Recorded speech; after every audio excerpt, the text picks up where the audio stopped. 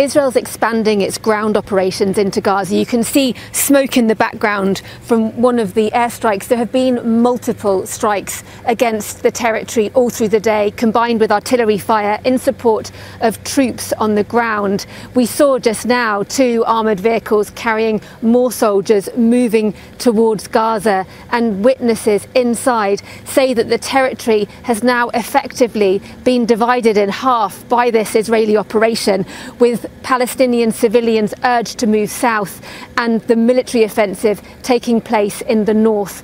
The Israelis say that they have been fighting with Hamas militants inside buildings, underground in tunnels. They say that they have killed dozens of fighters. We don't have that figure independently confirmed, but what we do know for sure is this war is intensifying.